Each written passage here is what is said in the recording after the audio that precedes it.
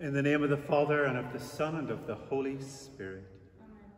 Grace and peace be with you. And keep you in the living Christ. Welcome everyone to our Eucharist here for this Sunday. And we celebrate today the feast day of All Saints, as well as the first Sunday of the Kingdom season. On a day like All Saints, this is a time for us to give thanks to God for the ordinary, everyday, hidden people of God who have been heroic in virtue through their lives, but in a quiet, unknown way.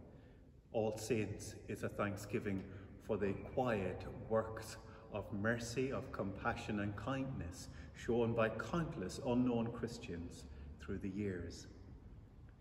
As we celebrate this feast day, on this Sunday, we have much to give thanks to God for the gift of the Church to the world, and for the presence in that Church still today, even in our own congregation, those who have responded to the call of God to be holy outwardly and inwardly. We begin, as always, asking for forgiveness and mercy for the times when we haven't responded well to our vocation of holiness. Father of glory, holy and eternal, look upon us now in power and mercy. May your strength overcome our weakness, your radiance transform our blindness, and your Spirit draw us to that love, shown and offered to us by your Son, our Saviour, Jesus Christ. Amen. Lord, have mercy. Christ, have mercy. Lord, have mercy. Heavenly Father, we have sinned in thought, word and deed, and have failed to do what we ought to have done. We are sorry and truly repent for the sake of your Son, Jesus Christ, who died for us. Forgive us all that is past, and lead us in his way, to walk as children of light. Amen.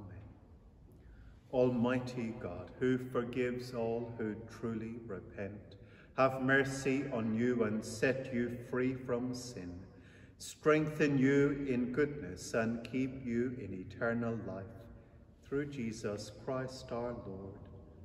Amen.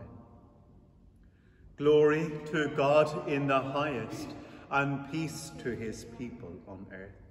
Lord God, heavenly King, almighty God and Father, we worship you, we give you thanks, we praise you for your glory. Lord Jesus Christ, only Son of the Father, Lord God, Lamb of God, you take away the sin of the world. Have mercy on us. You are seated at the right hand of the Father. Receive our prayer. For you alone are the Holy One. You alone are the Lord. You alone are the Most High, Jesus Christ, with the Holy Spirit, in the glory of God the Father. Amen. Let us pray. Almighty God, you have knit together your elect in one communion and fellowship in the mystical body of your Son, Christ our Lord. Grant us grace so to follow your blessed saints in all virtuous and godly living, that we may come to those inexpressible joys you have prepared for those who truly love you. Through Jesus Christ, your Son, our Lord, to whom with you and the Holy Spirit be the kingdom, the power, and the glory, forever and ever. And now we have our readings, and many thanks in advance to Ross, our ordinand, for reading for us from the relative freedom of Oxford. And again, many congratulations to Ross on his recent marriage. A reading from the book of Revelations. After this I looked, and there was a great multitude that no one could count, from every nation, from all tribes and peoples and languages, standing before the throne and before the Lamb, robed in white, with palm branches in their hands. They cried out in a loud voice, saying, "Salvation belongs to our God, who is seated on the throne, and to the Lamb." And all the angels stood around the throne, and around the elders, and the 4 living creatures, and they fell on their faces before the throne and worshipped God, singing, "Amen. Blessing and glory and wisdom, and thanksgiving and honour and power and might be to our God for ever and ever. Amen." Then one of the elders addressed me, saying, "Who are these robed in white, and where have they come from?" I said to him, "Sir, you are the one that knows." And he said to me, "These are they who have come out of the great ordeal. They have washed their robes, and made them white in the blood of the Lamb. For this reason they are before the throne of God, and worship him day and night within his temple. And the one who is seated on the throne will shelter them. They will hunger no more, and thirst no more. The sun will not strike them, nor any scorching heat. For the Lamb at the centre of the throne will be their shepherd, and he will guide them to the springs of the water of life, and God will wipe away every tear from their eyes." This is the word of the Lord. Psalm 24.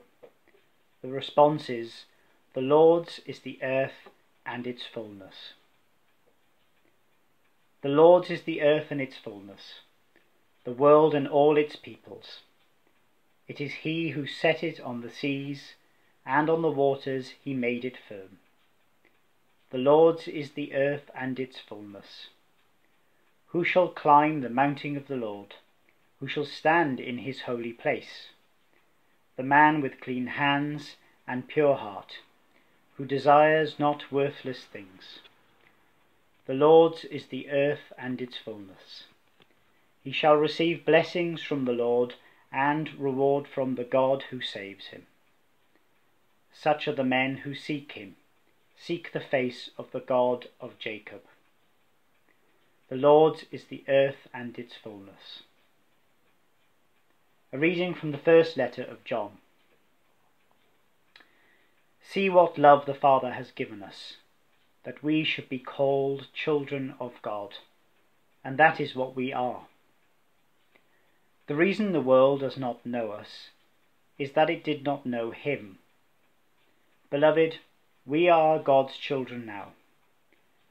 What we will be has not yet been revealed. What we do know is this: when he is revealed, we will be like him, for we will see him as he is.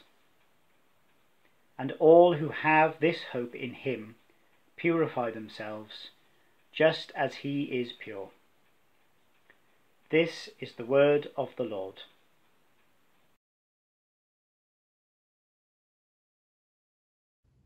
Alleluia, alleluia, alleluia. Stay awake and stand ready, because you do not know the hour when the Son of Man is coming. Alleluia, alleluia, alleluia. The Lord be with you. And also with you. A reading from the Holy Gospel according to Matthew. Glory to you, O Lord. When Jesus saw the crowds, he went up the mountain, and after he sat down, his disciples came to him. Then he began to speak and taught them, saying, "Blessed are the poor in spirit, for theirs is the kingdom of heaven. Blessed are those who mourn, for they will be comforted. Blessed are the meek, for they will inherit the earth. Blessed are those who hunger and thirst for righteousness, for they will be fulfilled. Blessed are the merciful, for they will receive mercy. Blessed are the pure in heart, for they will see God. Blessed are the peacemakers, for they will be called children of God. Blessed are those who are persecuted for righteousness' sake, for theirs is the kingdom of heaven. Blessed are you when people revile you and persecute you and utter all kinds of evil against you falsely on my account. Rejoice and be glad, for your reward is great in heaven. For in the same way they persecuted the prophets who were before you. This is the gospel of the Lord. Praise to you, O Christ. Who are these robed in white, and where have they come from? This is a line from our first reading from the book of Revelations, which tells in that vision, that prophetic vision, of what the church might look like. Great robes of, great hordes of saints robed in white who have all been through the great persecution. But who are they? Who are these robed in white? Well, this comes back to the essential mystery of the church. Well, who is the church? Can you identify who the people are who belong to Christ's church? And if you could identify them, could you distinguish that whether they were saint or sinner by their conduct, by their outward appearance? And so the idea of identity of saints is a part of that ongoing mystery of revelation, of how God continues to speak through ordinary, everyday men and women to be a force of good, bringing others knowledge of the good news, as well as inviting them to join in their lives of holiness. But who are these who are robed in white? We hear more of this, a kind of a narrowing of the identity of the great saints, and many of us, truth be told, will have some idea of what it means to be holy, to be naturally compassionate, naturally unselfish, naturally generous with time, with resources, and also seeking the good of the other for the other person's sake, and not seeking any kind of reward back. But there is another element to that. That's what I've described to you could be a description of a naturally moral and ethically righteous person. What is the sanctity in that? What makes it different between that person, moral uprightness, and sainthood, I suppose, is that closeness to God. The idea that saints have some kind of special insight that allows them to live and behave in the way that God wants, and that they, through this inner orientation, have discovered some genius, some avenue into the very heart of God, God himself. We have, of course, the great saints that we all know about and whose feast days we remember constantly, and for example, St. German or St. John or St. Michael, or even St. David or St. Patrick, the great sort of heroic saints of legend. And we can almost set them apart and set them on high, and they are people who we long to be like, but whose lives really aren't very well known to us. The other more recent heroes of faith, you've got Mother Teresa, you've got Martin Luther King, even Gandhi, a non-Christian person who most people would describe as living a saintly life. They might be more approachable. But we also have on the other side, with great heroes that we raise up, we are also tearing down statues of great heroes from the past, who are, even in our own country, very recently in this past week, the tearing down of the statue of Thomas Picton, because not because of his exploits at the Battle of Waterloo, but because of his time as a governor and ruler and exploiter and persecutor of slaves in the West Indies. And our times are changing, and these past people, we find, no, we can't support that any longer. And so the heroes of the past and their behaviour is now no longer tolerable because it's no longer seen to be worthy of emulation. And that idea of emulating the saints, our opening prayer really takes on that. The idea that we follow the blessed saints in their virtuous and godly living. But how on earth do we do this? Again, the opening prayer says it all. Through the grace of God, we too might become saints. No matter what the identity of our saints are, what isn't doubted on this feast day of All Saints is that we are called to join in to those lives, to that very life of holiness. And our prayer in this Eucharist today is that we one day might be part of that body of saints that makes up the mystical body of Christ that is the church. And that someday people pray for us, and that we in turn, in a great unity of prayer from the next life, are praying, nurturing those who are also on that path towards holiness. Whether we'll ever get there, God knows. But at this stage, it's all about desire.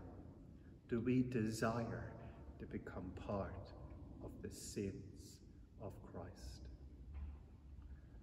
And as we continue this Eucharist, our prayer is that God might deepen within us that desire and that longing for the grace of holiness to illumine our lives and the lives of those around us.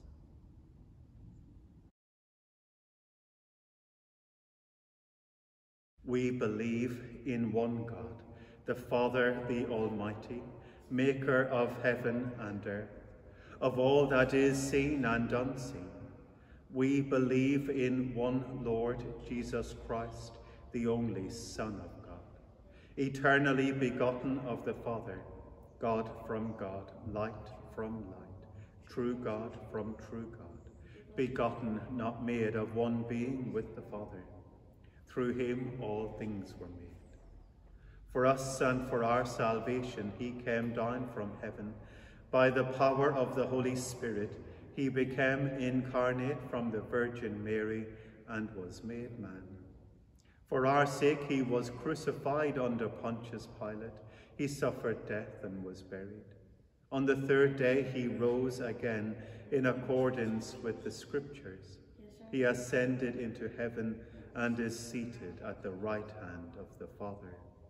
He will come again in glory to judge the living and the dead, and his kingdom will have no end.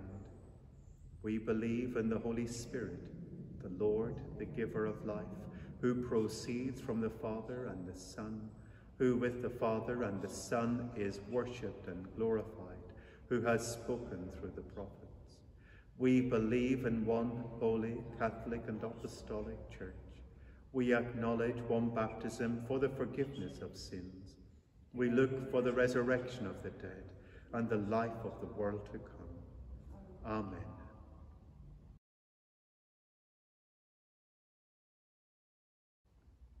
Let us pray.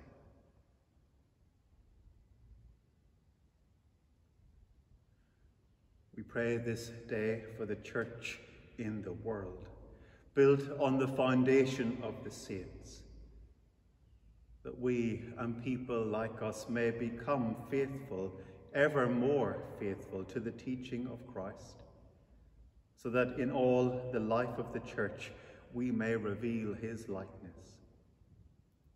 In our own diocese, we pray for the Deanery of Pontypridd and their area Dean, Michael Gable. In the Anglican prayer cycle, we pray for the province of West Africa.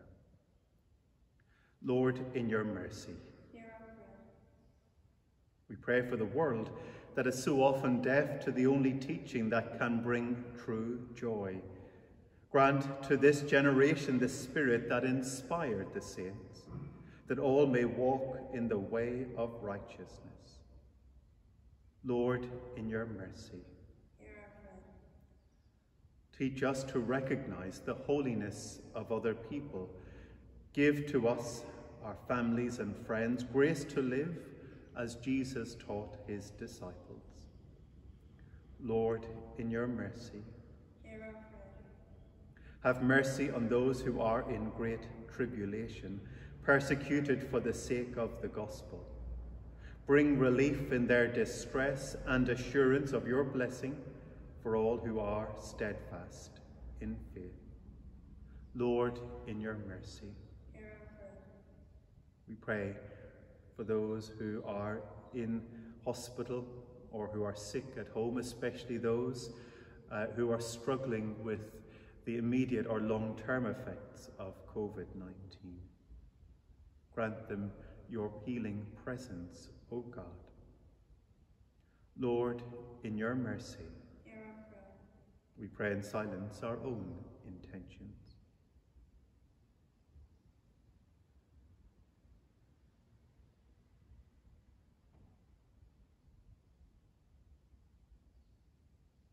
Lord, in your mercy, Hear our prayer.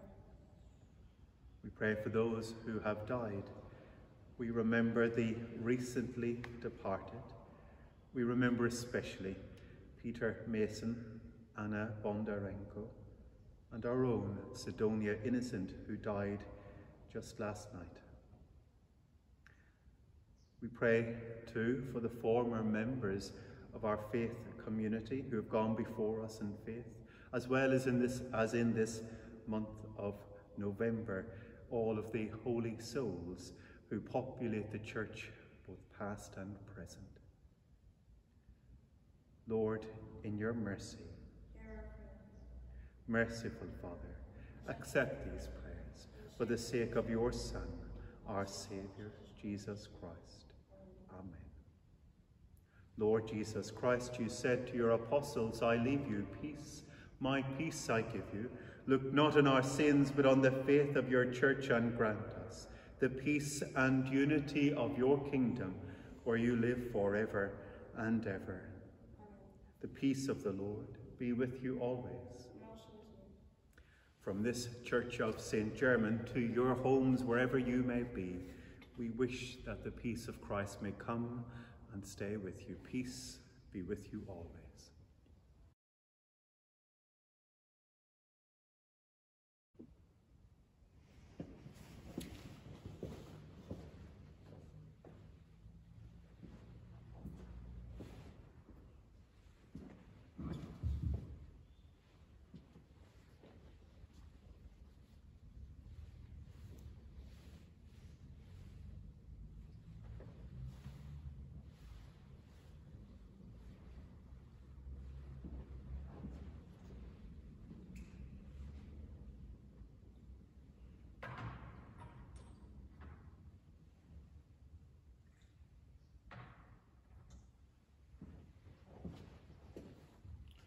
Blessed are you, Lord God of all creation. Through your goodness we have this bread to offer, which earth has given and human hands have made. It will become for us the bread of life.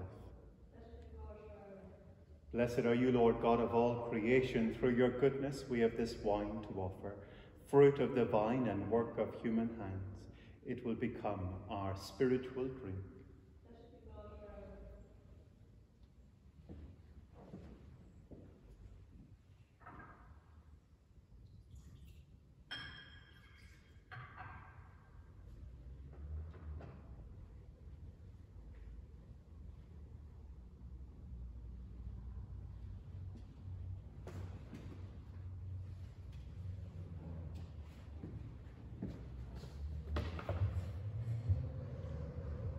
Pray, brothers and sisters, that our sacrifice may be acceptable to God, the Almighty Father.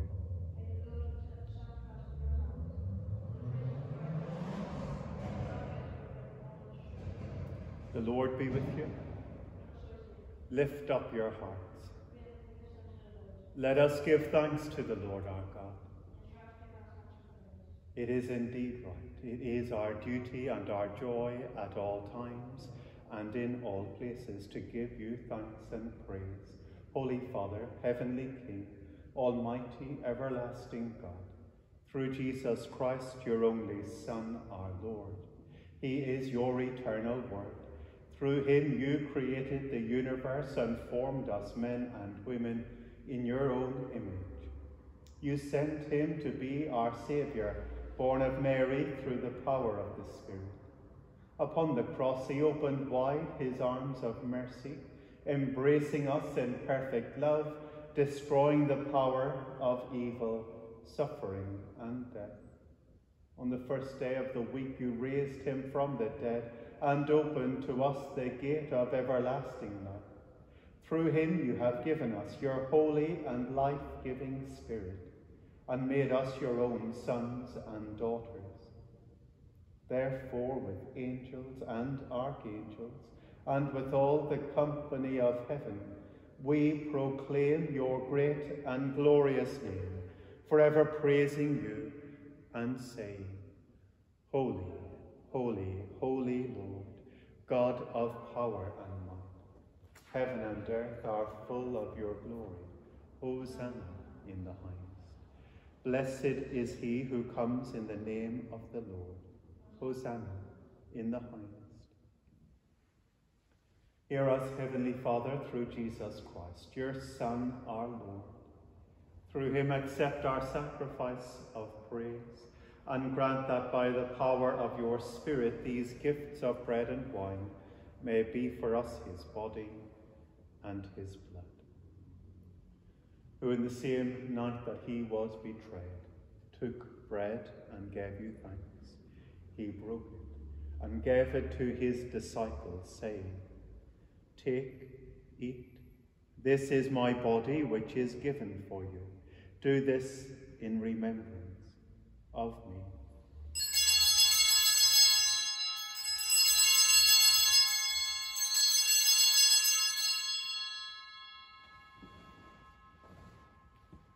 In the same way, after supper, he took the cup and gave you thanks.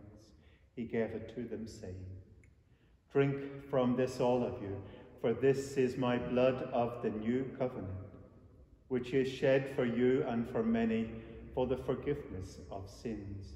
Do this as often as you drink it, in remembrance of me.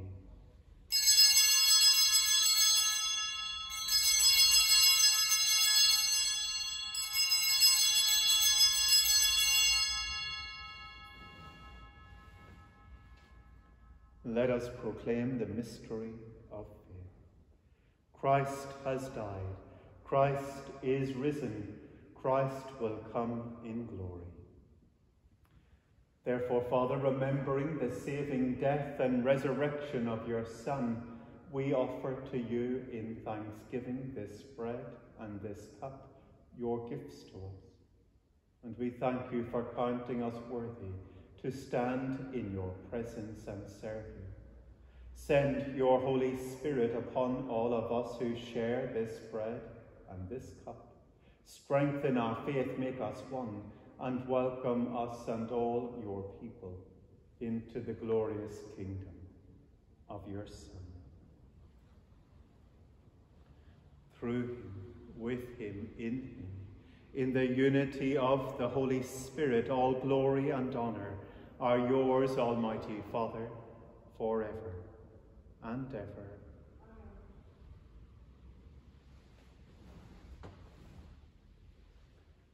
As our Saviour taught us, we boldly pray. Our Father, who art in heaven, hallowed be thy name.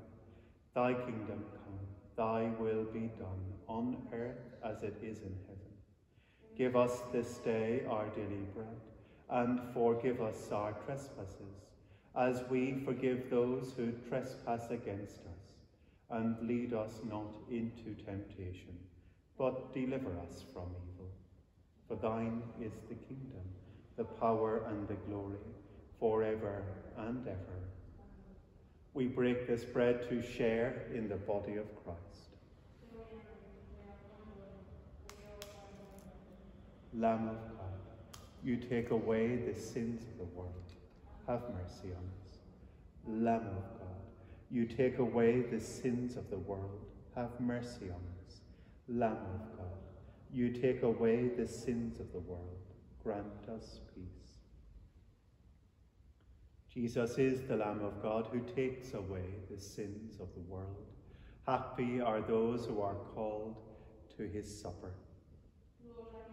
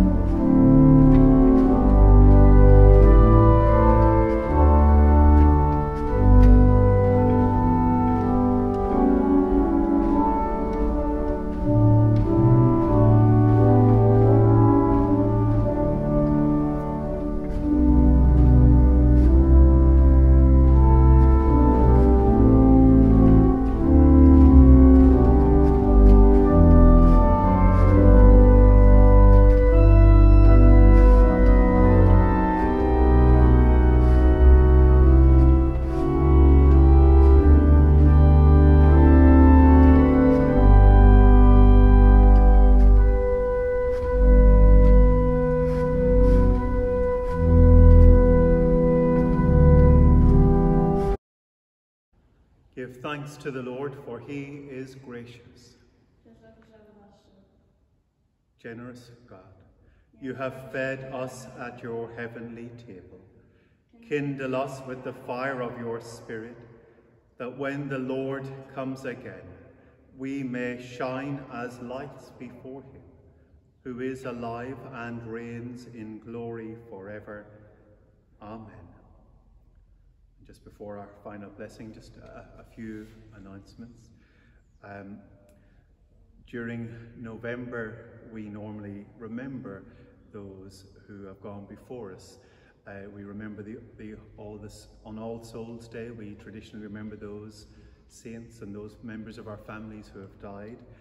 We remember them through the month of November. We'll also remember this year those who have died as a result of the coronavirus pandemic, and perhaps those who haven't been able to have a full and proper funeral as they would have hoped for.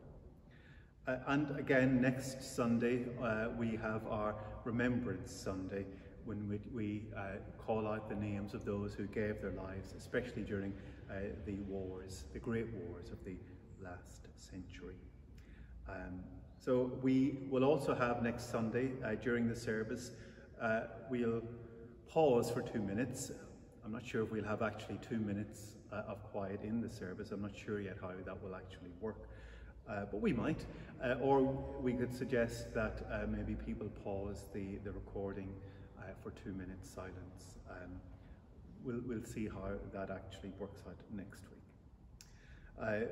But our own remembrance of the names that are typically brought forward each year at this time, we will, instead of praying for those on All Souls Day the 2nd, we will do that on Monday, the 9th of November, at the first Eucharist back after the short firebreak lockdown here in St. Germans on the Monday evening at 6 o'clock. We will remember those names then. Traditionally, on the first Saturday of the month, a few gardeners who are attached to our community, they gather in the memorial garden just outside, just to do ongoing work and maintenance on our garden. And well, we can't really do that this coming Saturday, but we can on the second Saturday. So we will have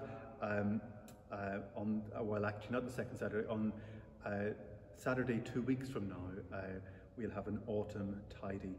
Details of this are in the newsletter, calling all gardeners from 10:30 to 12:30 on that Saturday for an autumn tidy. Whilst that's taking place, some people tend to also come into our church and to get ready and to do ongoing repairs and maintenance of our church too. And if you would like to join us, you'd be more than welcome, socially distanced, of course. I've mentioned the lockdown. We are right in the midst of it as I speak, and our services, as you are watching this, you know, have moved online. But we hope to still have this coming Wednesday, the 4th of November at 10 o'clock. Instead of our weekday Eucharist, we'll have a Zoom coffee morning, and I will email out the codes and the invites for that in due course. An update on the night shelter. We are hearing lots of different reports of what is happening in terms of the ministry to those who are rough sleepers and homeless in our city. And the general consensus is coalescing into that this year the night shelter, as it has taken place in previous years, is just not safe, or if we were going to pursue it, the numbers would be very small. And also the ongoing risk of spreading the infection, is still strong to our volunteers as well as to those who might be coming. The council has also prepared some emergency accommodation, self-contained units, most of which actually are in Adamstown, and so there is enough provision to house many homeless people in our city. But there are still a very small number of people who are not engaging with that programme for whatever reason. Most of these reasons are to do with issues of mental health, and so no matter what is happening, they still are reluctant to engage. And it's unlikely they would even come to us even if we open. But so we're not ruling anything out, but certainly we're watching and waiting But for the moment, we are pausing and postponing any formal announcement about the night shelter in terms of opening before Christmas. Things might change after Christmas, in which case there might be a need for us to open, but we're keeping our options open on that. So again, details of this are in the newsletter. Just a reminder, if you haven't already booked or ordered some calendars to distribute to see Richard Davey, if you don't have Richard's email, just send an email to me and I'll forward that on to him, and then he can make sure that you get however many calendars you want to give out at Christmas time as you need. It's a charitable fundraiser. Some of the money comes to St. Germans, some goes to our charities, and we have a few charities through the year that we support, especially Sight 2020 Direct, which is an eye charity based in Malawi and countries near Malawi. I think that's it. Thanks again to Ross for reading, and also to Owen for our responses here today.